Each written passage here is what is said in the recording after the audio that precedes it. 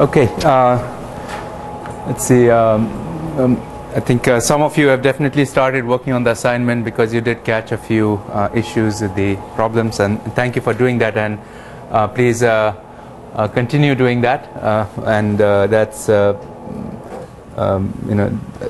errors do creep in, and especially if I'm not picking up the problem from somewhere and giving it to you directly. So, yeah, good. So I think it's correct now, but if you still find errors, please let me know. As you know, it's a painful way of learning something, but most effective to catch errors and things like that. So how do I switch this one off? Okay, good. So what we're going to do is continue the discussion, but then start talking about a few new things today, especially related to the real heart of compound semiconductors, the ability to make heterostructures and to basically engineer electronic and photonic properties at that level by designing the materials to give you what you actually would like to do with the semiconductor. Okay, so we'll continue and finish up the discussion we had started on this tight binding or the linear combination of atomic orbitals picture, and then move towards heterostructures. And so the two major things you control in semiconductor devices are doping and heterostructure, band gaps. Those are the two tricks that you play to do an incredibly wide array of extremely useful things. And then the reason I was kind of starting from this atomic level picture is because both of them, you get the most intuitive feel for what they are, doping, and what heterostructures are if we start from looking at it this way. Now, just as we'll get to a point where we'll have to compare how good is this tight binding or linear combination picture compared to some of the more numerically intensive techniques people use these days, and we'll discuss that. But let me put it this way: as the models that, for example, are in your first assignment, give you in a way the first non-trivial picture of a band structure, tell you things about band gaps, about symmetries and things like that. But if you want to know exactly what is the exact band gap, what is the exact effective mass, what are the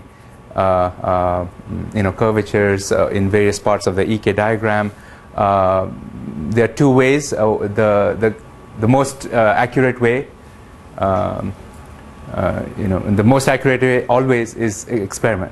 If you can measure it, that's the most accurate, and because all theories are limited. So I mean, today the most accurate theory we have for nature, for physics, is quantum theory.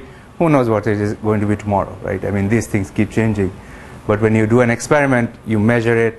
All the theories that have been discovered and those that are not discovered are in there, right? You cannot stop a theory from showing up in the experiment. So that's why experiment is extremely useful. And as we go along, including today, I'll show you one of the kind of nice ways people have been using today to measure the entire EK diagram of semiconductors and compare it with the theory. And so we're going to do that today.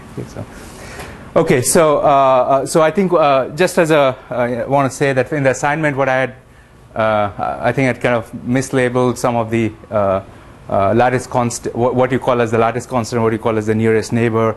But just as a very quick summary again of what are we doing in tight binding, typically in tight binding model, or this LCAO, linear combination of atomic orbitals picture, or tight binding picture, if you were to summarize how one calculates electronic band structure using this method, we start from atomic level picture, say that I know the s orbital energies, p orbital energies of the constituent atoms, gallium and arsenic or germanium or whatever that is. So I know the energy of the s, E1s, E2s and all that, and I choose the outermost shell. I kind of neglect all the lower ones. Why? Because they're so deep in energy, right? kilo electron volts away, so we kind of neglect those and only choose the outermost shells, right? And they're typically s and p orbitals in traditional semiconductors.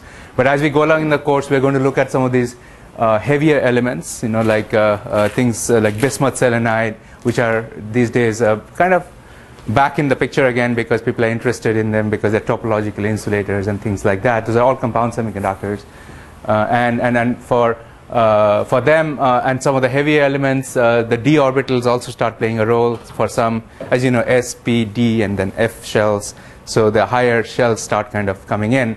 And you can see why, because as you go down in the periodic table, you get heavier and heavier elements, and they have more and more electrons, so you go to more and more outer shells, right? So that's the idea, and so many of these things that are being looked at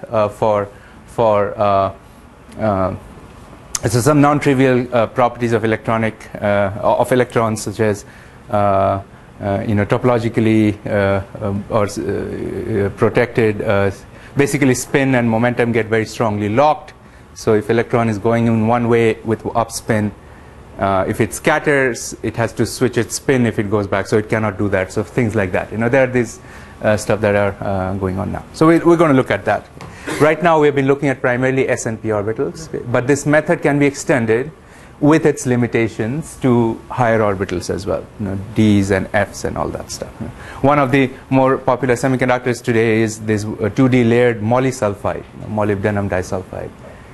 Already in molysulfide you have d orbitals. Molybdenum and molybdenum is kind of deep down, so you have d orbitals, and therefore in its tight binding model, the matrix you write, there will be some d orbital energies as well, not just s and p's. Makes sense? I mean, so whenever we have outer shells, we need to consider those, but in general, the structure, this is from your assignment, the structure of the matrix is you identify your basis. Basis will, for example, here we have two atom spaces, silicon or gallium arsenide, or graphene or boron nitride, two atom bases. The moment you go to something slightly different, there's, for example, another layered semiconductor called gallium selenide. So you might see this is group 3, this is group 6, 3, 6. How can 3 and 6 bond to give you, remember we had the rule of 4, meaning you kind of sum them up. But here the bonding is slightly different.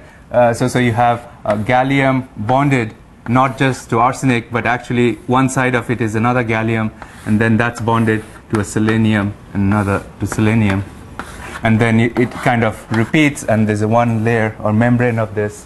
That's a semiconductor. So you can count now, electron counting, you do them, and you'll see that, well, yeah, this gallium is bonded to gallium down here, but then there are seleniums bonded to it, and so this is a for example, graphene is one atomic layer, this is 4 atomic layers. Molysulfide would be molybdenum, and then sulfur and sulfur.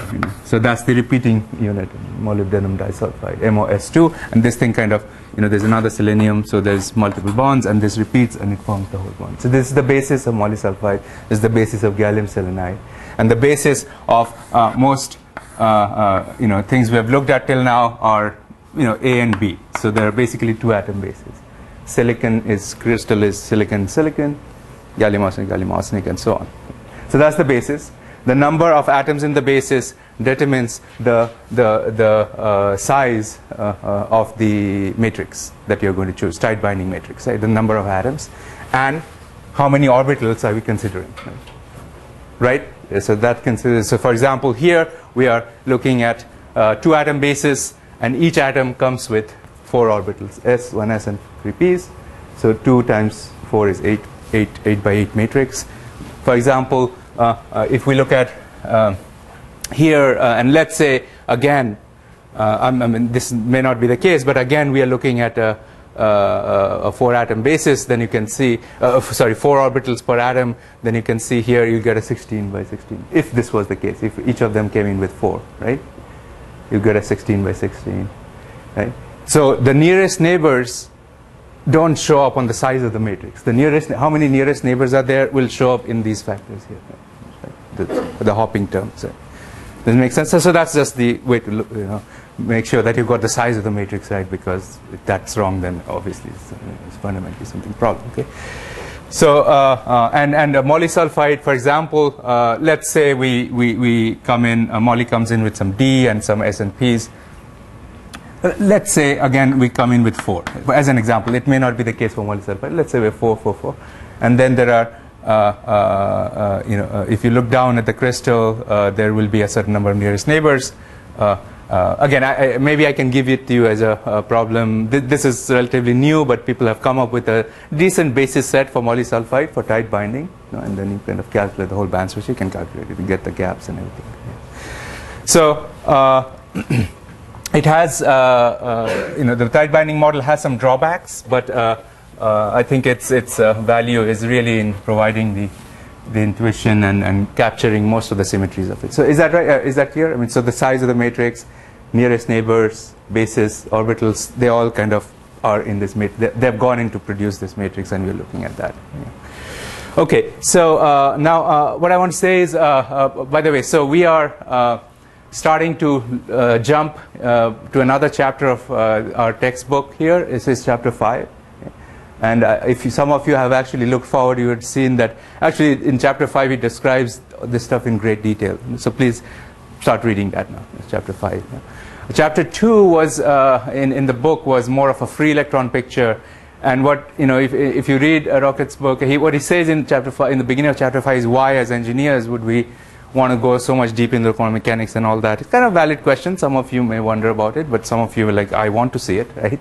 But what he says is very interesting. This is the tight binding picture. Even if you have no background in quantum mechanics, it lets you do the whole band structure. It's kind of interesting. All you need to accept is there are these energy levels, right? And then when you bond them, there's some distortion.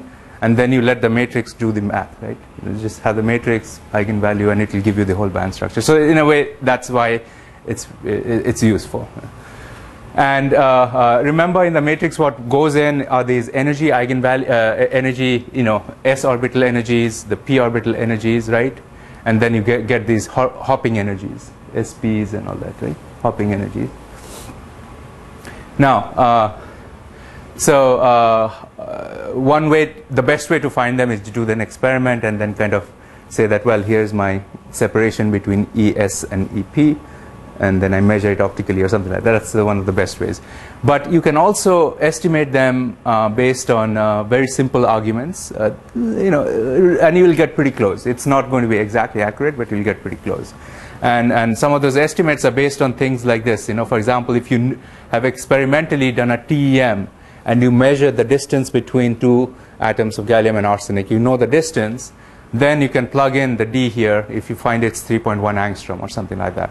Plug it in, mass of electron, this, that, and then you get one of the matrix, hopping matrix elements from here. I mean, for example, you can actually do that. That comes from particle in a box sort of picture. Particle in an electron is bound to a distance of D, in some sense, and then it's scaled accordingly, and then you get these electron volts. Typically, you will get the and also the hopping elements. You can get it this way. This method was popularized by Walter Harrison, and he developed what he calls as the solid state matrix matrix elements for the entire periodic table. So every atom, you can calculate those elements, the ESs, the EPs, and all that, and plug them, use them to calculate your band structure based on that. So it's kind of meaning if you had molysulfide or you discover some new semiconductor tomorrow, and then you can kind of use that technique to get a rough idea of the band structure to start with. And again, from Rocket's book, the evolution of these pictures is we talked about silicon in the last class and gallium arsenide. So silicon, you start with 3s states and 3p states, 1 s orbital and 3p orbitals. And the idea here is they hybridize, and this is the shape of the s orbital. These are the px, py, and pz orbitals, right? They hybridize and they form this tetrahedral bonds, sp3s. Remember, it's a very nice thing about a matrix like this is once you reach here, you don't need to know sp3 bonding. You actually don't need to know. It is a linear combination of these things, right? And it's all buried inside there, but you don't need to know it if you know the other things. But obviously, when you do a TEM measurement, you will see the atoms, and you will know that, and X-ray measurement or something like that, you know where the atoms are, and you realize this is the crystal structure. What you do need to know are the distances between atoms, right, to get into that matrix. And the output of the matrix will be, it'll give you that the chemical bonds are sp3. So that's an example. So that would be for diamond, or silicon, for diamond or 3D. This is the 2D, graphene. So sp2, sp2, sp2. So there are triangles, and then they combine to make hexagons. And this is the orbital where the electron is left out, right? And we found the band because of that. Okay. So and bonding, and then so basically you form the bonds, and this is how they look. These bonds tie together, and the evolution of the bands is shown here. Which bands came from where, in some sense, right? So and also the width of the bands and things like that. So, okay. Similarly for gallium arsenide, you have gallium s orbitals, arsenic s orbital, gallium p orbital, arsenic p orbitals. So the two of them now. That's the heart of compound semiconductor. The two elements, they come in with different s and different p orbital energies, right? And then they hybridize and form this sort of bond. As you can see from this orbital picture, this is a slightly asymmetric bond. The electron clouds are kind of closer to one atom if you kind of sum them up. As a result, every compound semiconductor has a partial ionic nature, meaning, if you look at sodium chloride, this is called rock salt. That sodium has kind of completely given its electron away. Chlorine has taken it. It's highly electronegative. That's an ionic crystal, where each, so essentially the bond is extremely polar. It's like a dipole, right? But in the covalent solid like this, has a slight amount of ionicity. The bond is slightly ionic.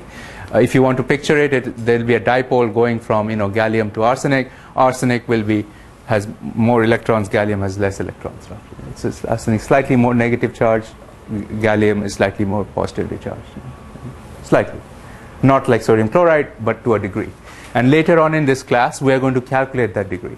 How much is that? And that we can get from this Harrison's model of the band structure of the tight binding, which we're going to get a number for it. So how much, And what you'll see is something that you expect, that is, you kind of climb up in the periodic table as you go to, from arsenic. So let's go to the periodic table here. So as you go from, say, arsenic to phosphorus to nitrogen, as you go up, the elements get more and more electronegative. They get more and more electronegative. Essentially, those atoms can pull electrons much stronger. Nitrogen can pull it much stronger than phosphorus can. Phosphorus is more stronger than arsenic. As a result, if you compare gallium arsenide and gallium nitride is way more polar. That bond is extremely much more polar than gallium arsenide, for example. So those are the trends for compound semiconductors. As you go up in the periodic table, and you can see why, because the electron cloud, the empty one electron is missing in the the nitrogen needs 3 more electrons to fill it, right? It's group 5, so it needs 3 more electrons to fill its outermost shell. But the electron shell is much closer to the nucleus, right? Because it has fewer electrons, right? And then therefore in chemistry and all tell you in the end what we can intuitively say, that this will be much more electronegative. So, okay. So, and then again, this is from Rocket's book. This is something we had discussed in the last class. Now you see in a little more vivid way. Let's say we're looking at silicon. So you have the s orbital and then the 3p orbitals. So this is now the atoms of silicon. The nucleus is here. The next one is here, nearest here. So this is the chemical bonding. And he's showing here, the orbital overlaps, so S and S overlap to give you E, or what we are calling VSS, sigma bonds and pi bonds and all that. And if you have p orbital and p orbital overlap, sideways, then you get E, P, P pi bonds. If they overlap, this way, you get sigma bonds, and you have this cosine theta, sine theta factor. We discussed that in last class. So based on this, we're obviously calculating the entire band structure by putting in these terms, these EPP, the hopping terms here, and the s orbital, p orbital energies into the gap. And then in the end result of that is you're going to get the band structure. And so some common lattice parameters and band gaps, and the conduction band edge and the valence band. So the conduction and the valence band edges from vacuum level. So vacuum level is 0, and then you go down 4 electron volts, you hit the conduction band of silicon. So if an electron is sitting in the conduction band minima of silicon, you need 4 electron volts to kick it out. So that's called an electron affinity, right? So if you if your band structure of a semiconductor would look like that, it's actually silicon is indirect. But if this is here, so remember, electrons could be not in the crystal; they could be in vacuum. But if they're in the crystal, they're filled up. The valence band is filled up, and the conduction band energies, these are allowed energies for the electron. And if somehow we have put an electron here in the conduction band, this is EC, EV, and this is the band gap, right? So those 3 quantities are written there. This is the what's written as in this column. So 4.05 EV for silicon would be kind of here. Gallium arsenide would be about 4.07, very close, 4.07 electron volt below the vacuum level. So that's called the electron affinity, Q times chi, electron affinity. And in device engineering, this is extremely important to know the electron affinities, because that will determine band alignments and things like that, barrier heights and things like that, right? And EV is obviously EV is the valence band edge, and you can see from here that it is basically, this plus band gap is equal to EV, right? So and you can check that there, that 1.12 plus 4.05. Well, that's okay. So, okay, and what you notice also is so that there's the elemental semiconductors, diamond, band gap of 5.5 EV. Silicon about 1.1, germanium 0.67, and what you realize right away is as you go down in the periodic table, the band gaps shrink, get smaller, right? 5.5 EV, 1.1 EV, 0.6 EV, and then this actually becomes a metal. The band gap shrinks. So and we're going to see that now a little bit, and then similarly gallium. So gallium nitride has 3.4 electron volts. Gallium, do they have gallium phosphide here? Somehow they have not listed it. Okay, that's fine. So gallium arsenide is 1.4 EV. So again, let's look at compound semiconductors. Aluminum, nitrogen. Aluminum nitride is a 3.5. Band gap is 6.2 electron volts. 6.2. Gallium nitride, 3.4 EV. Indium nitride, 0.7 EV. Titanium nitride is a metal. Tinitride is a metal. So it shrinks by large amounts, and the change of the band gaps is really the heart of all the compound semiconductor heterostructure designs. So the change in the gaps.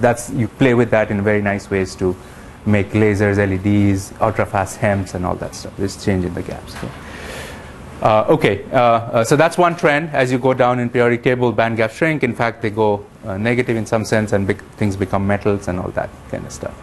There are, I think you also realize that there are situations where, well, we'll talk about things like semi-metals too. And again, in pictures, the calculation you are doing is the tight binding model, which will give you as many bands as orbitals as you have chosen to start with, right? And just as a summary of what, so since we started with for gallium arsenide and silicon, we started with s orbital and px, py, and pz orbitals for both A atoms and B atoms, right? Both of them had the same. So we had eight electrons. We started with 8 electrons, and we got our whole band structure, which looked, there were and some higher bands here. So what we had actually, when you do this diagonalization of or that matrix calculation, what you will end up getting is that at k is equal to 0, there's a degeneracy of 2, meaning this has 2 bands. That's 1 band, That's one band.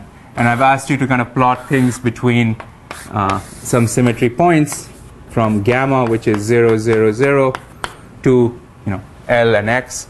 The way I've plotted it here is, okay, so let me explain what I'm trying to do. There are two major points I want to make now. Which bands are filled, which bands are empty. That should be hopefully easy to calculate or figure out. Because you started with 8 electrons, meaning 1s, 4p, 4 electrons from atom A, 4 electrons from atom B, so 8 electrons, right? Now, 8 electrons will go into how many bands? They will go into 4 bands, because each band can hold 2 electrons. Each band can hold 2. Each state can hold 2 electrons. Each allowed state, meaning, what do I mean by that? I mean, here's an allowed state for electrons. Here's an allowed state for electrons. Here's another. Here's another. These are all the allowed states. Right? If the electron is moving with this k, it has a certain wavelength. If it is here, it's very long wavelength. If it's here, it's shorter wavelength. If it's here, it's atomic scale wavelength. At the band edges, its wavelength is very, very short. Right? So if the electron is moving with this wavelength, then it can have either this energy, or that energy, or that energy. It cannot have anything in between. That's the meaning of, that's the restriction that quantum mechanics brings about. If it was classical mechanics, then things would be continuous in some sense. Right? But here, yeah. So this is a consequence of that. Now here, this band has, but then you know that we are not looking at one atom. We're looking at 10 to the power 23 atoms or more than that, right? Right. So the number of atoms, what does that determine? It determines, actually, if we look at this picture, it's not really continuous, but it's discrete. There are a number of states here, and each band, for example, this is one band, has, if there are n atoms, there are n states in each band. The n state. Why? You can see, the total number of energy states allowed are going to be conserved. Right? You came in with one atom here. This is combination of the two, if you might, and then you're repeating this over n, which n is very large. It's a large crystal, 23 atoms or something like that per centimeter cube typically, but yeah, right. So each of them comes in with an energy state S and 3 p states, right? So if you have 10 to the power 23 of those, then you have 10 to the power 23. And what's happened is the S states of, the deep S states have combined, for example, to give you this whole thing. And before chemical bonding, there were 10 to the power 23 degenerate states here. Do you see that? They're all the same. You form the chemical bond, it's kind of spread out because of interaction and hopping and all that. But the total number of states has not changed. It's still 10 to the power 23. So that's preserved. That's the sum. So there are that many states, and that is why if you have n atoms, you have 4n electrons. Because when I say atom, I really mean the basis. It's a combination of the two. Right? It's a molecule, if you want to think. That's what's repeated. So there are 4n, sorry, 8, because there are 4, 4, and then there are n repeats of it. So there are 8n electrons now, right? 8n electrons. So basically what I'm saying is this band is going to take away 2n electrons, because each state can hold up and down, and there are n states. So 2 times n is 2. Each band can hold 2n electrons. And you have 8n electrons, therefore you'll fill one band, and the second band. So this is one band. Right? And then there are actually 2 of these which are degenerate. So so you get 4n, 2n plus 2n plus, you you run out of electrons by the time you reach here. No more electrons left, right? So those are those that are filled, and then above those are empty. So that's why we are calling that as the conduction band. This is the top of the valence band, and that's your gap. Exactly. This sometimes is, I think, if you have seen it, it's great. If not, something sometimes forgotten. Yeah. All the top of the antibody, right? Sorry? All the top bands are the antibond, or the antibody? You can say that, yeah, the ones that are high energy. So what happens is, that's a good point to start thinking about it. You're right. So you have the antibonding parts, and then that's why they are higher in energy, right? But which orbital they came from, you have to be a little careful to track it down, because so in direct band gap semiconductors, it's kind of a rule of thumb. Most of the times it will be correct that this came completely from, the metal gallium s orbital. That's where it came from. Right? So in our tight binding model, remember we did try to track down where did this state come from, and we realized that so for example, at k is equal to 0, you realize that this term was 4 and everything else was 0, right? And therefore only the diagonal terms were non-zero, all the meaning these terms were non-zero everywhere. So essentially from here you could analytically calculate and say that, well, we found that state for k is equal to 0 state, this and this, these two energy states came completely from s orbitals. So we can track it down as to where it came from and all that. So and indeed these are anti-bonding states, you're right, and this is from the name. So higher energy state will be the anti-bonding state. That's right. Yeah. The thing about the matrix is you can always go back and ask where did this energy, what is the composition of that eigenvalue? What are the eigenstates? What if you're using some mathematical package that diagonalizes your matrices, it will, when it gives you an eigenvalue, attached to each eigenvalue is eigenstate. What do I mean by that? Eigenstate will be composed of some coefficient c1 plus times this, c2 times this, c3 times this, plus c4 times s of b. It'll c5. So it'll give you all these coefficients, and you mod square that coefficient. That will tell you how much s, how much p, all this. So you can get it back completely. You decompose it. So it's sometimes called project it to this orbital and things like that. So maybe sometime later I can ask you, because you're doing it for the first time. If you set up your Hamiltonian, you can get all that info. Okay? So going back here, looking at silicon band structure, this is really another step beyond tight binding. This is was first figured out in mid 70s, I think, or late 70s. Slightly different way of calculating band structures, and you can I'll describe those things later, but and you can superimpose a tight binding picture on top of it, and see how it looks. Essentially, when you go from gamma to gamma to x, you see these bands, right? And this band here, which is over there, is doubly degenerate. So it has degeneracy of 2. It's one on top of another. And these are so silicon looks like that. What I wanted to say, so that was one major point, that each band can hold 2n electrons. The other thing is, you see this is plotted from 0, 0, 0, and the way I've plotted it is it's asymmetric, the way it's plotted here. E at plus k looks like it's minus. But actually, just realize that the direction here from gamma to x is different from gamma to L. It's not the same. It's just not a reflection. Okay, it's very important.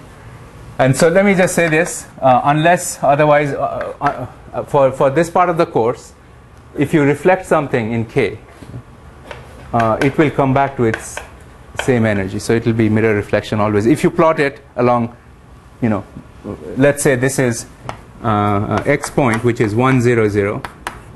So the electron is going from 0 in the 1, 0, 0 direction, and if on the left side I was plotting 1 bar or minus 1, 0, 0 or x bar, then it will be a mirror reflection. So electron moving this direction with certain momentum or backwards with the same momentum will have the same energy. And this is basically protected by symmetries of the crystal, and sometimes, I don't know, so inversion. So there are symmetries of inversion symmetry, there is time reversal symmetry and things like that. So you can break it in some crystals, right? But for these crystals, we're not yet broken anything. Meaning, for silicon, for gallium arsenide, graphene, boron nitride, everything we talked about till now, this is true. If E is if you're going in one direction or the other, it's always the same. The reason why they look asymmetric here is because this is not this reflected direction, it's some other direction. It's just a way to represent in 2D plots something that's inherently three-dimensional, or you want to capture more information. For graphene in K space, if you are going, if the electron was going, so in K space for graphene, that would be K, that would be K prime, and that's M. So when you plot from gamma to K, you have one slice of the band. Then sometimes the other side of the band is from here to there. So there are two different directions in case with different momentum. That's just an important point. And we'll see later that you can actually change this in very interesting ways. When you have spin and when you have magnetic fields and all that, you can break time reversal symmetry in ways, and that's when you get into all these topological insulator states where if it's going in one direction, it can have only one spin, up, or it's going the other way, it's down spin and things like that. So.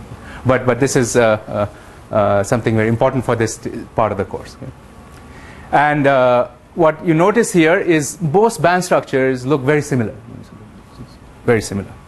except for points of high symmetry, except for what happens gamma point. You look at silicon, you see, so we can go gamma to X. For example, you look at these bands, they touch each, they intersect here. If you were to zoom in, this would, in 3D or something, it would look something like a Dirac cone, something like it, but not exactly, it's 3D. But unfortunately, you can't access that very easily because the bands are filled all the way till here, right? So this is buried deep inside, and when you do transport measurements and all that sort of thing, you don't see this point. You see only what's at the top, floating on the top. It's like traffic on the ocean. You see what's going on inside. At least, well, there's a lot of traffic going on down, inside too. But I think you know what I mean here. So yeah. Okay. So and so there are all kinds of interesting points in the band structure. But for electronic photonic applications, the most important ones are here because this is typically inaccessible. What does that mean? It means you can kick it out. You can kick an electron out of here. It will take you quite a bit of energy. But all this stuff will just fill it again. And if you kick an electron out of this state, all the electrons at the high energies will fill it, and therefore that empty state will bubble up to the top, right? And that's called a hole, right? So it's always going to go to the top. And then typically within a certain number of picoseconds, if you had created an empty state here, that empty state would be there. This would be filled because it's do you see? There's all these electrons that have a low energy to go to. Scatter, and the hole bubbles up. So it's a very fast process, and therefore the holes, if you take away electrons, you will end up with empty states here. If you put electrons, you'll end up with empty states there, and so on, with filled states there. So that's conduction band edge and valence band edges are the most important. If you go in silicon, for example, to X point, you see they touch. And remember, for graphene also, if we looked at the band structure here, you're doing the assignment problem, you get the bands touch, right, at the K point. In graphene, because of sp2 bonding and all, these states are occupied, right? These states were occupied, and these states are empty by electron counting again. How many, when do you run out of electrons for graphene? You run out exactly here, right? You go from graphene. So this is the K point band structure, E versus K. And we went to boron nitride, and we saw that it's basically the same deal, except you have a huge gap here. Why? Because the on-site energies are different, right? Right? That's what you saw. Yeah. Now exactly the same business is going on here. If you go from, say, silicon, or let's look at germanium. Germanium is here. You see the bands kind of touch here. And you go to gallium arsenide, this one splits. Same deal. You have broken inversion symmetry, meaning a compound semiconductor intrinsically lacks certain degree of inversion symmetry here. Meaning, if you have gallium and arsenic, you're going from gallium to arsenic. It's basically not the two atoms are different, right? If you have a mirror plane in between and you reflect, it's not the same. It's not not as opposed to silicon or germanium where both atoms are the same. So that splitting, for example, X point splitting, you can explain very easily by looking at your matrix elements. Because at X point, your K is like 1, 0, 0. You plug those in, and you realize that for silicon, certain terms will be, this term here the eigenvalues here for silicon and germanium will be the same. You'll get a double degenerate. Here it will split. It makes sense? So that's exactly similar picture as here. The difference is here all the business is happening, all the electronic photonic properties are happening because your Fermi level is right here, right? At the point of where it's splitting. But here the Fermi level is way above, so you don't quite see it easily. That part of it. Now, as you get more and more accurate, I'm just going to speed up this just to summarize a little part. So the real structure obviously has far more electrons, and here's a picture. Again, this is from Rocket. Please read up chapter 5. It's, I think, written very nicely. The real picture, what's shown here are these contours of mod psi square of electrons. So it is a more accurate calculation in space. So these are the densities, the contours of equal density of electrons. How many electrons? So if the contours are closer to each other, you have more electrons. If they're spread farther apart, you have less electrons. Makes sense? Less probability of finding them. And so, and then what is showing is, the chemical bond. So between two atoms here and here, you have a lot more bunching, and so the electron density is higher, and so that's what you call a chemical bond. So and then from here to there, and so on. And as you increase the lattice constants, they change in a certain way. Most features look similar, So a chemical bond, the valence bonds are typically the bonding orbitals, which peaks at the middle, right? The bonding and the anti-bonding. The bonding orbital will have, this plus this, so it will kind of peak at the middle. The anti-bonding ones will be a node in the middle, right? So and so on. So you can kind of see those pictures. All these are bonding orbital pictures, and they peak in the middle of the two atoms. Yeah. Okay, so that's about the maybe a little more discussion. As I said, I mean, two very important points where it's not enough to just calculate the band structure, but to identify where is, which bands are filled and which are empty. That's obviously extremely important. Symmetries are very important. If you're going from gamma to x and gamma to minus x, they should have exactly the same energy, mirror reflected. But if you're going gamma to x, and here you're going to gamma to L or some other point, they are not, they need not be the same. Right? There's no need for them to be the same. They're different crystal orientations, right? So whenever you see these diagrams plotted, typically they're always plotted like this because you're plotting 3D slices into 2D space. Right? So, okay. Now, what I wanted to do next is just one more thing before we talk a little bit about experiments and move over to compounds in more detail. So if I have a band structure like this, I want to explain this from a more basic picture again. What we're going to, from the band structure, one of the most important things we get out of it is what we are going to call the density of states. Density of states. So density of states, you can define it loosely for an atom. Silicon atom, for example, you have a s orbital and you have 3p orbitals, right? And you can ask, well, what's the density of state of an atom? Density of states of an atom is the following. So you plot energy in this axis, and now the density of states, you can call it g of E. It's a function of the energy.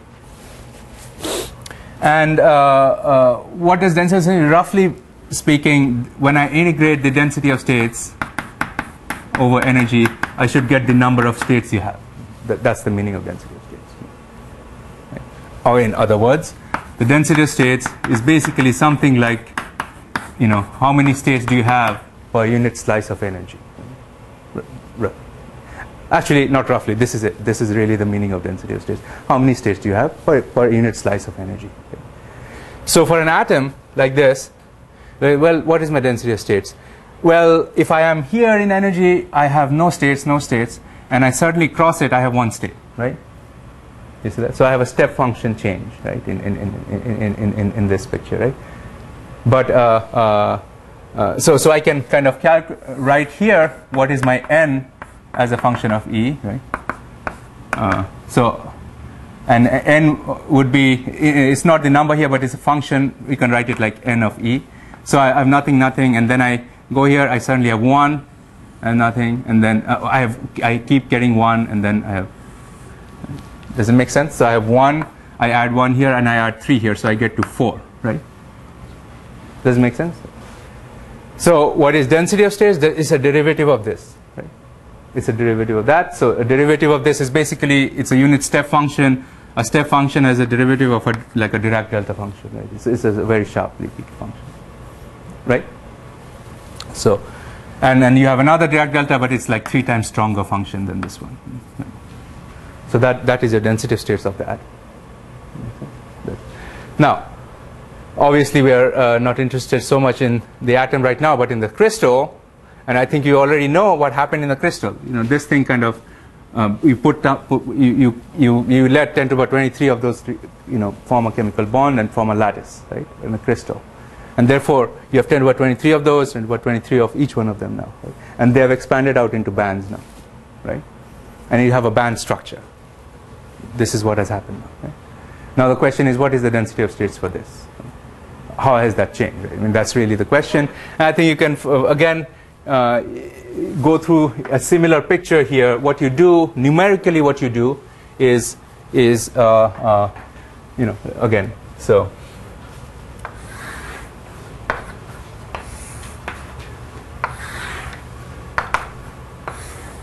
okay. So you can again calculate what I was calling as like how many electrons do I have, and then you calculate its derivative to get this. Right? You can do that actually.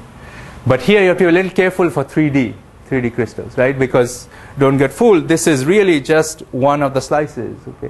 And this is one of the slices. So essentially what I'm saying is, one thing I know for sure is, for example, I will get, let me just sketch it, okay? Let me just sketch this. I'll get something here which will start from nothing, and then it'll kind of go up, right? And as you go through this bands here, right, you'll get quite a bit, and then it'll kind of, I don't know, it'll look something like that. Actually no, I'm going to always sum, right? So what am I doing? The density is going to, so it's kind of increase, and then when I hit a gap, it's going to become flat. We're not adding anymore, right? Then I hit another band, right? Then I hit another gap, it's going to be flat, right? Another band, right? So that's how it's going to look now. What has happened really is these things have just broadened out. Right? So yeah. And then you take a derivative. When you take the derivative, what will happen is you will get these, this is obviously very rough what I'm sketching here, but it has quite a bit more structure, and I'll probably show you some, it can have some structures like that. And then again, conduction band will look like that. So these are the allowed, bands, and this is your density of states. This makes sense. At least qualitatively, it's clear. Quantitatively, how do you do it, right? Quantitatively, if you get your tight binding structure, it needs a little bit of work, but what you need to do is, this is, remember you have to sum, for each energy, there are kx, ky, and kz. There are 3, your k space is 3-dimensional for a 3D crystal. So you go in and you kind of discretize your k space, kx, ky, and kz. You have your gamma point, which is 0, 0, 0. So essentially what you have is, numerically you can kind of discretize it into very small number of chunks. And if you know your crystal is, diamond cubic or zinc blende, you know the abelian zone, what's the minimum set of k points you need. But then you actually don't need to find in all of k. What you then have to do is say, well, here's my energy. I'm going to give you an energy window of this much. Find how many, so I can kind of say, so the energy window will be kind of a slice, and you want to find how many dots, these points, fall inside that slice. That's the number you are after. And typically, if your abelian zone is like what we had sketched, the phase center cubic abelian zone, you can use, that's where you can use symmetry very cleverly to reduce the zones where you want it. You don't, as you can see, it has a lot of symmetries, and you have like a little wedge somewhere, which is the minimal set here. You identify the minimal set, count how many there are, and then multiply it by 16 or whatever, how many times it's reflected around. and you just count the number of states that fall inside there within that energy window, and then that's how you will get this n of E. Does that make sense? I mean, qualitatively at least, and then maybe I can ask you and give you an example to do it later, and then you find this and you take its derivative to get the density of states. Well, one of the very interesting features of the density of states is obviously, I mean, it's actually, let me put it this way, pretty much all properties of the semiconductor or any material can be derived from here.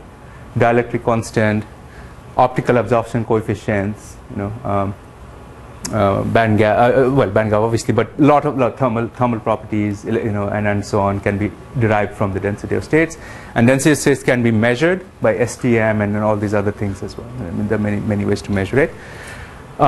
Some of the interesting features of the density of states are the following. So this is obviously a very rough picture, but what you'll see is it will have sometimes this very sharp features. Let me maybe draw it like that. So you may have a feature that may look like that, like a little peak here. Okay. And the peaks are typically always when you are hitting another band. These are special. So you have another band that just started, and you suddenly have a lot of states. So these are so that's what it's going to look like, your peaks, and these peaks show very clearly in optical measurements. Very clearly, these are singularities, M points. I mean, these are all. This is when you do a reflectivity or transmission measurement, it'll show up very clearly. And when I talk about photonic properties later, I'm going to show that the absorption coefficient that you measure, we started with in the course, the absorption coefficient that you measure for a semiconductor, if this is the valence band density of states, and that is, you have some shape here, the conduction band density of states, right? If you know the two density of states, right? Let me turn it around and plot it like this. So let's say this is my, and I just sketched it somewhere. Again, this is rough obviously, but this is my valence band density of states, which is filled, and here's my conduction band density of states. Typically it will be a little lower, but I'm just sketching it this way. It's my conduction band density of states. This is the shape of the two density of states. The absorption coefficient, what we'll show, looks like this. It is actually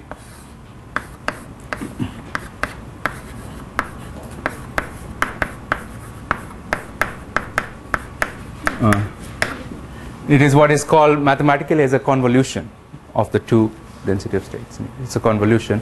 Physically, what's going on is when you have shine light, these states are filled and you have photons, and that photon has this much energy and it can kick it here. If it has this much energy, it can't. Does that make sense? So if an electron starts, so this is energy scale, and if a photon has enough energy to kick it there, it will. If it cannot, then it won't. Well, and then so that feature, and then you change the photon energy, right? You're changing, and so you see, you have a point here and you have a point there.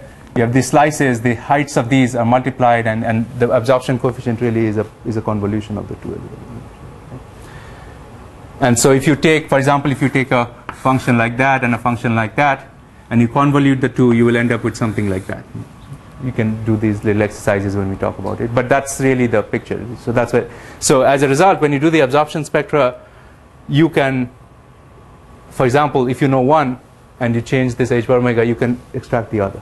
So that's the trick people use to extract the density of states also optically. Okay, so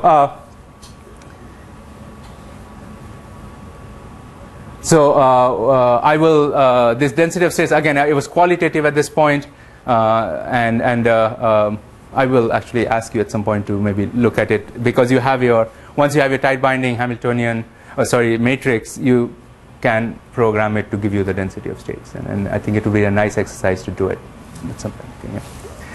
All right, so here's, I'm going to start talking a little bit about compound semiconductors now, but here's one of the, actually just give me one more minute.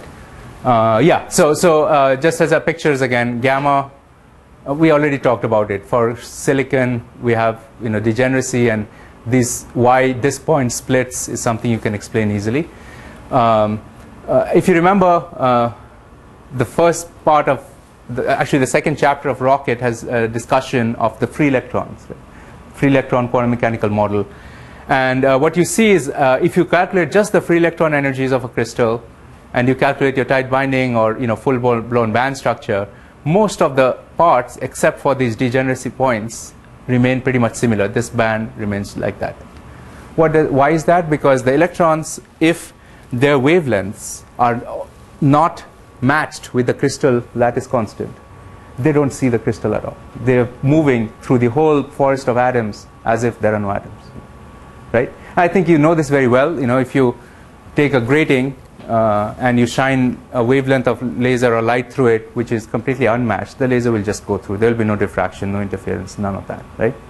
It doesn't see it. But the moment the electron wavelength becomes similar to the lattice constants, G or all that, that's when you get a lot of interaction and you form basically standing waves. The electrons cannot propagate anymore because they are diffracted very strongly, and that's when you open the band gaps and all that. All these perturbations happen when the electron wavelengths become similar to the lattice constants, and that's the other way to look at it. I haven't emphasized that picture too much. I've emphasized the atomic picture a little bit more, right? But there are two different ways of looking at the same thing, coming at it from different angles. So if you are interested in what's going on far away from the band edges, the free electron model is actually very accurate.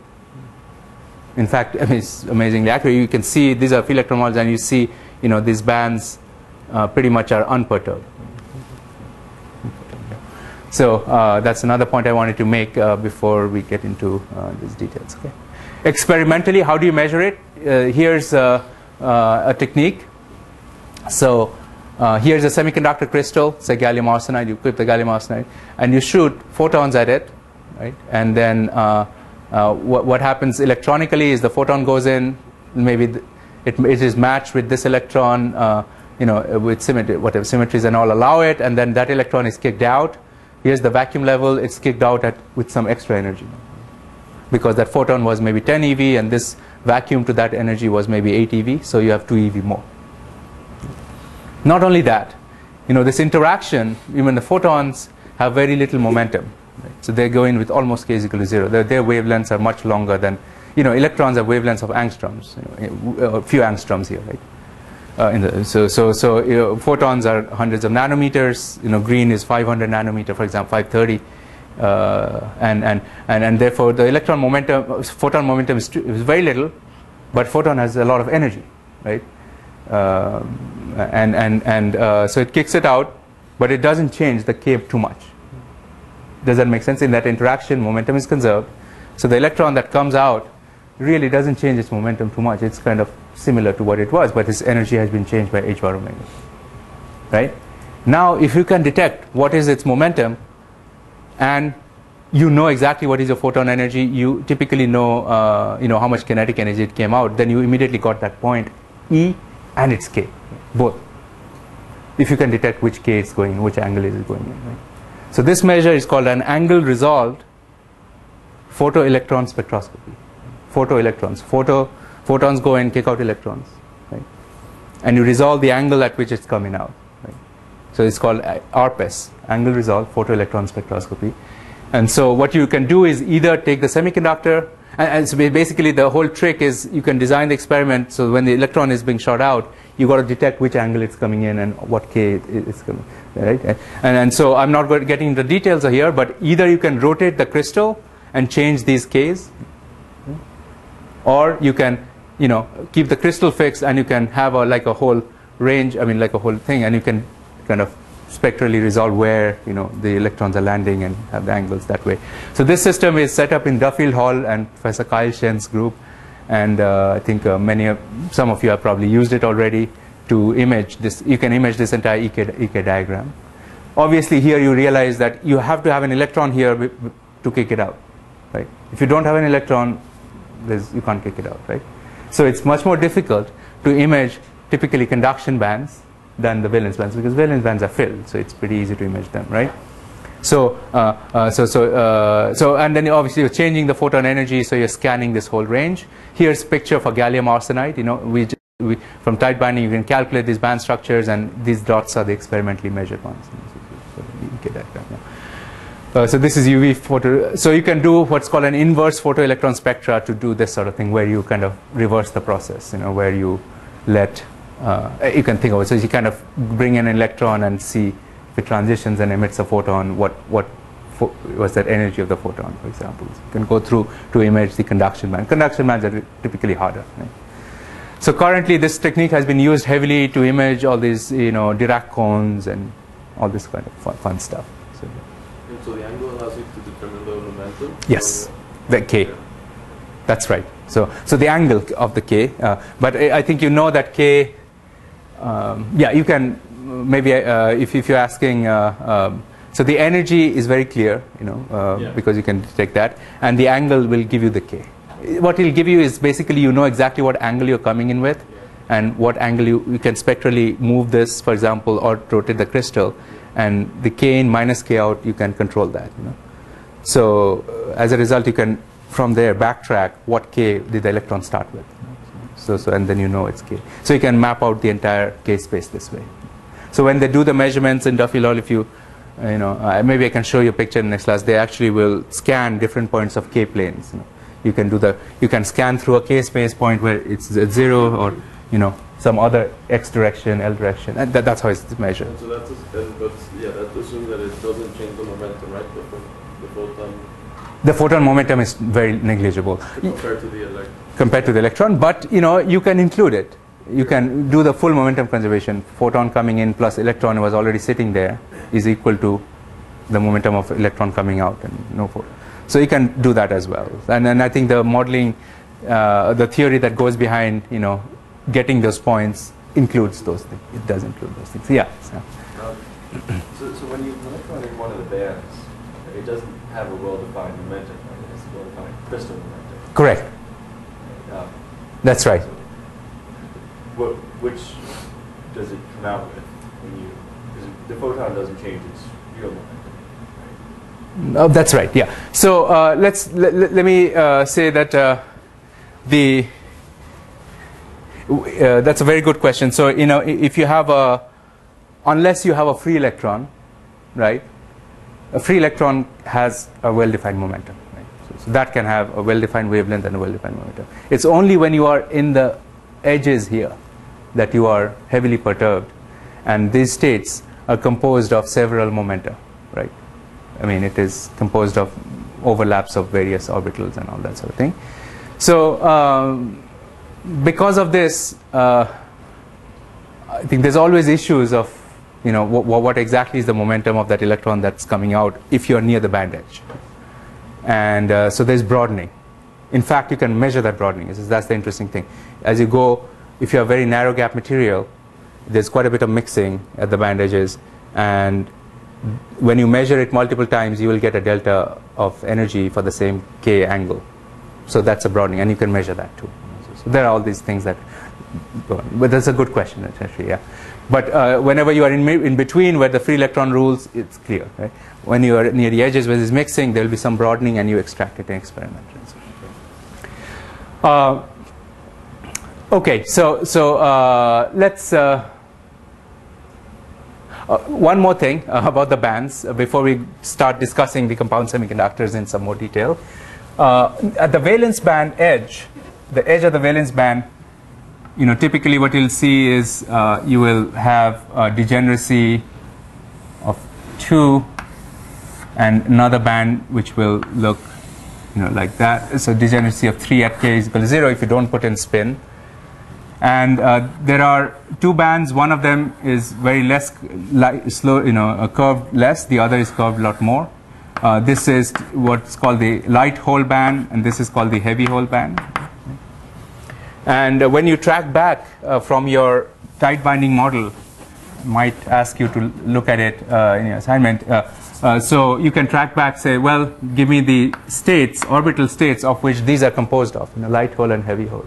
What you will find is the heavy holes are composed of orbital overlaps that are, these are primarily p orbitals, right? So PZs. The heavy holes would be composed of something like this, and the light holes would be composed of, so heavy holes would be like VPP pi bonds, and the light holes would be composed typically of VPP sigma bonds. And I think pictorially you can see why it's easier for electrons to move this way than this way. Maybe, I don't know. I mean, and you'll see these numbers are accordingly, different. Okay. So there's that connection pictorially as well. So as to see. One more point I wanted to just mention before I move forward here. Okay. So when you calculate your eigenvalues, you can kind of backtrack this and say what are the orbitals, and tell me light hole composition, heavy hole composition, and all that. Let's sketch that. Okay, so now we're going to discuss a little bit about some particular compound semiconductors. And what I'm going to start with today, and continue a little more discussion in the next class, is so we have gallium arsenide. It has a lattice constant of 5.65 angstrom. And when I say 5.65 angstrom, that is not the nearest neighbor distance. I think that was a little bit of a problem with the assignment problem. This is not the nearest neighbor distance. It's kind of the whole distance between what's kind of the conventional unit cell, not the primitive cell, but gallium and arsenic. So A is this, 5.65 is this end. So if you calculate what's the distance between nearest neighbors, it will be like square root of 3 by 4 times A. So body-centered cubic. Basically you take the diagonal and then you calculate this distance. That will be like square root of 3 by 4 times this lattice constant A. So that's 5.6 angstrom roughly. And for most semiconductors, what you will notice the trend is what I want to end up discussing in the class we're discussing is as the gaps, as the lattice constants get larger, the band gaps go smaller. This is general trend. Longer lattice constant, meaning atoms are farther apart, and the chemical bonding, you're basically your nearest neighbors are farther apart, and the hopping terms are different. Hopping terms change and all that, and you can kind of from the tight binding model already explain why this is the case, why this should be the case. The trend, larger lattice constant will lead to smaller band gaps, so let's look at just gallium-based material. Gallium phosphide is band gap is about 2.3 electron volts. Now these are, each of them is very technologically extremely important. Gallium phosphide is at the heart of gallium phosphide happens to be actually an indirect band gap semiconductor, meaning the minimum of K conduction band is not at the maximum of the valence band.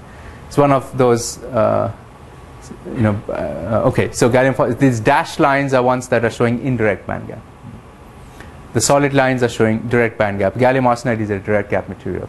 The maxima of valence band is exactly the same point as the minima of the conduction band. Gallium arsenide. Gallium phosphide is indirect, but later on what we'll see is if you replace some of the phosphorus with nitrogen atoms, very lightly, I mean not all, if you replace all of them, you become gallium nitride. So that's a direct band. But if you replace only a few phosphorus atoms with nitrogen, it becomes direct gap. We're going to see that, and it's very interesting. That's actually not. It's very useful because pretty much most red LEDs you buy are based on that idea that you start with indirect gallium phosphide, but you put in a little bit of nitrogen, and it becomes direct, and it emits really bright red color. So it's a red LED. You can make red. So for the high-end red LEDs that in the back tails of cars today are using, some of them use more fancier quantum wells and all that are also made of 3,5s. But gallium phosphide, you can grow gallium phosphide in basically from melt directly, large volumes, and you can put in a little bit of nitrogen in there during the growth. It's much easier to do that than growing these quantum wells and all that. So therefore, for high volume not extremely high efficiency LEDs, this is still heavily used today. So, in fact, if you have any old equipment that have red LEDs, they're typically all gallium phosphide based LEDs. So yeah. All right. So and I think you know. So red is about. You can see red is about what? Red color is about 1.8, 1.9 EV, right? And so you need to go gallium phosphide, and when you add nitrogen, the band gap shrinks to about 1.8 or 1.9 EV. That's when you get red light. Now you go to gallium arsenide. This direct band gap and band gap is about 1.4 electron volts. So 1.4, you notice, well, I don't know whether it's easy to see here, but 1.4 starts getting from red to infrared. Right? So this is a longer wavelength. Gallium arsenide. So and then we look at indium arsenide, is roughly 0.3 electron volt band gap, very small band gap. Indium arsenide. As the band gaps get smaller, what we'll see is the bands themselves. For example, you look at silicon, bands. Well, I think it's not shown very clearly here, but as the band gaps get smaller, what happens is this band, it's curved in a certain way. If it's a smaller band gap material, it will curve even sharper. Right? And the gaps go smaller. And the curvature here is what you call as the effective mass of the electron. It's related to the effective mass. As a result, if the electron feels it's lighter, it can have much higher mobility in the electron. So smaller band gaps as you go down. Gallium arsenide, room temperature mobility, 8,000, 9,000 centimeters square per volt second.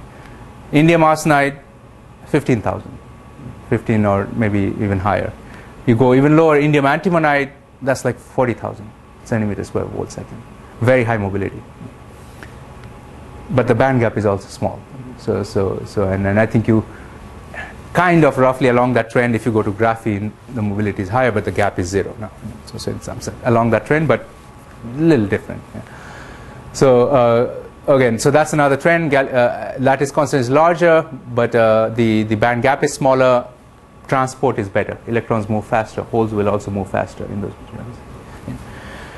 Similarly, gallium nitride is 3.4 electron volt band gap. The reason it's plotted in a separate graph is because these are all zinc blende crystal structure, right? Zinc blende. You can have cubic, but its cubic is metastable. Hexagonal or the word side structure is the stable phase for gallium nitride 3,5s, which is why it's plotted in a separate plot. Now the fact that we have these bulk materials is obviously extremely important, but what is even more important in 3,5s, and this is where we can end the class today, is so you can actually, as you can see here, you have gallium arsenide, here you have aluminum arsenide. They are almost the same lattice constant, almost the same, which means if you deposit aluminum arsenide on top of gallium arsenide, the lattice constants are almost the same, and they can grow almost perfectly on top of each other. There will be no strain, no defects, and that sort of thing. Similarly, you go to indium phosphide, you can grow something in between. So all these lines in between are alloys, and we're going to discuss this in the next class in detail. Alloys mean if I take gallium arsenide, take out 10% of gallium atoms, put in indium, I get indium gallium arsenide. It's an alloy. Now it has a band gap. You can see you can now control completely the band gap. What you want, grow that material, you get that band gap. A lattice constant as well. So you can completely control these, and that's the idea. So for example, if you want to grow completely lattice matched, you go up and down and see what are the other materials available. If I choose aluminum arsenide right on top of it, or I choose indium gallium phosphide, gallium phosphide, and alloy of that, I can choose that composition of indium and gallium and grow it on gallium arsenide and grow as much as I want. There is no strain, it's lattice matched. Look at gallium nitride, you go up there, you have indium, so you have aluminum nitride here, indium nitride. I have indium aluminum nitride at a certain composition that is exactly lattice matched to gallium nitride. You grow that, you get a larger band gap, no strain. So that is the idea of heterostructures. You have different band gap materials right on top of each other with no strain, almost perfect. And that's at the heart of most lasers and LEDs and good transistors today. So that's if you get to that point, you can have a whole range of band structures. We're going to stop here today. But I think if you just get this point, then most of tricks of compound semiconductor is to play with this now. You say, so, well, I'm going to design this, I'm going to design that. I want this much band offset. I want this band gap. I want red light from here. I want green light from there. You just choose from here. I want this band gap. I grow that layer. I want that band gap. I grow that layer. And all that. Okay, so we end that here. Again, today was again somewhat qualitative, but I want to proceed this way. First start with some qualitative pictures and then make it quantitative. Okay? And we don't have a class on Monday because it's I think break, and so we meet on Thursday. And okay, so that's all. Thanks.